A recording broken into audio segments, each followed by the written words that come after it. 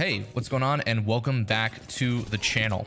Today, I'm going to be teaching you everything you need to know about Jitter Aim. We're going to be going over what it is, how to do it, as well as when you should be using it in game. Jitter Aim is a recoil control technique that is based on a hidden underlying game mechanic that has existed since launch called recoil smoothing. Recoil smoothing, without going into too much unnecessary detail, is something that makes controlling the recoil of any gun significantly more easy as long as there is enough movement of your camera. I assume this mechanic was added as a quality of life feature for controllers specifically, but it's something that mouse and keyboard can benefit from and take advantage of because there isn't an input lock. The idea of Jitter Aim is to move your camera very rapidly in place to basically cancel out the recoil of almost any gun. If you were to take the small, rapid movements of your camera and add them up, it ends up being enough to activate this mechanic. From experience, this works more effectively against horizontal recoil than vertical recoil, so do be prepared to pull down a little when you Jitter Aim. Jitter Aim is going to be most effective when used against targets at longer ranges that have low strafe speeds, such as people that are aiming down sights with ARs, LMGs, marksman weapons, or sniper rifles. It's also going to be effective against people that aren't moving very much relative to you, such as people that are looting a death box on controller or have very small angles or peaks or head glitches against you, but relative to where you're standing, they're not moving at all because you might have a sort of a 90-degree crossfire on them.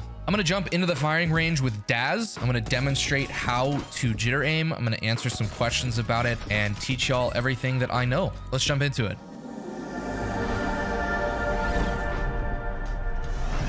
So Hollow, I want you to explain to me, what are you doing when you Jitter Aim? I am tensing my muscles in my forearm and or my wrist. I am flexing them. I am exerting them, like almost overexerting them. And that creates a lot of shakiness and a lot of movement in my mouse by extension, which allows me to achieve that 4 degrees per second of camera movement, but really rapidly in place. So if you were to take the movement that I'm making back and forth, the way that I do that is just by tensing and flexing my muscles in my forearm and my wrist. What guns are best to Jitter Aim with on Apex Legends? Any assault rifle and any LMG. So right now that would be the R3, the Spitfire, the Flatline, the Hemlock, even the Rampage, even with its slow fire rate, the Nemesis, the Devotion, the L-Star. All of those guns are really good for Jitter Aiming because of the fact that they deal enough damage to properly capitalize off of you know, controlling the recoil at that kind of a range. The effective range of those weapons is made so much longer than it already is. Whereas with an SMG, the way the recoil kind of works with how fast it fires and with how quickly you're left with no bullets in your mag, it kind of just leaves it ARs and LMGs the better choice. My next question for you would be, why not use an SMG for this? Is that even applicable to use an SMG when Jitter Aiming? You can. There's players like Senox who previously played for Sentinels that have sort of shaky, jittery aim, at the same time clean, smooth tracking. You know, with the 4 degrees of camera movement that you need to activate recoil smoothing, it's much easier to do that with the strafe speed that you have because you're moving so much more. It's a lot easier to achieve the necessary camera movement just by moving and by aiming along with it. You also, like, one of the better ways to kind of combat recoil would be anti-mirroring. So whatever direction the enemy is moving, you move in the opposite direction. And that's usually enough to cancel out the recoil. Whereas with an AR, you have a 50% strafe speed reduction. And so things like Jitter Aim become necessary to be able to dial in the recoil to that degree. How do you Jitter Aim without hurting yourself? Because it is, as you mentioned, a rapid fire movement. How would you recommend people are safe when trying to practice this, especially? The biggest thing that comes to mind would be wrist stretches. Proper stretching, proper warm-up, and proper exercise. There's plenty of resources available on the internet. Another thing that I would do would be to just not if it hurts.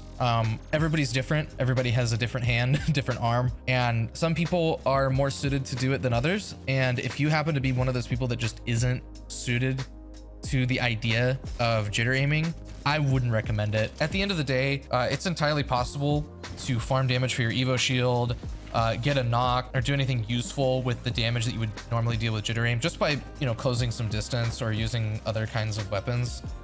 It's not worth your health in the long run. It's not some game-breaking thing that is, you know, 100% applicable and useful in every single fight.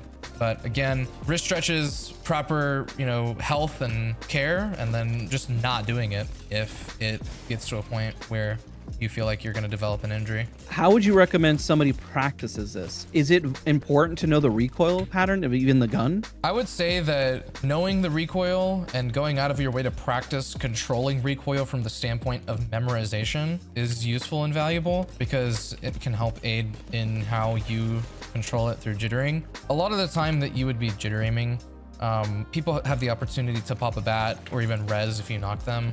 One of my best jitter aim clips was on the top of containment, jitter aiming a guy with a charge rifle, and I one clipped him. If you want to show that. What people don't know is right after that clip, we pushed up that hill and died and lost the fight because the guy rezzed and healed the full because I knocked him so far away. It mostly has content value and then damage farming value with like Evo shields or trying to get 4Ks or 3Ks or whatever. And last question, because this is always a big controversial subject, jitter aiming. It's always, every time somebody sees it, it brings up the controller versus MNK debate. Is this cheating in your thoughts? If it were, I would rank it significantly far beneath the automation of input required for controller configs, or just even abusing bindings in .cfg files, macroing through any sort of Logitech software.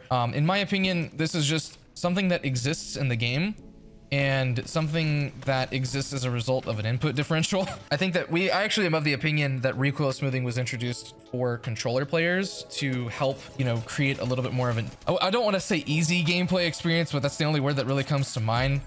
Because performing the necessary movement to control recoil on a thumbstick is hard enough as it is. And so I feel like it was introduced to make things a little bit more palatable when it comes to, you know, people that are strafing or tracking targets that are moving on really wide angles and whatnot. It is just M&K being the better input in that specific area and in that specific field. I don't think it's cheating. If the developers want to patch it out, all they have to do is introduce an input lock and make it to where for the entirety of a given match, you either are forced on controller or M&K input, and then they can just take it away from M&K if it's really that big of a problem. But there's so many other things that they would need to address before that would even be an issue, in my opinion. Well, that was me giving as much insight as I can on the concept of jitter aiming. I hope that those of you that are wanting to leverage it to farm some clips or farm higher damage games or just get more value out of ARs, especially in this SMG driven meta, I hope it helped. If you found any of the content in this video informative, educational, or even entertaining, do consider leaving it a like. That would help me out a lot. And if you want to see more content like this, be sure to subscribe. If you have any questions, be sure to let me know in the comments. And yeah,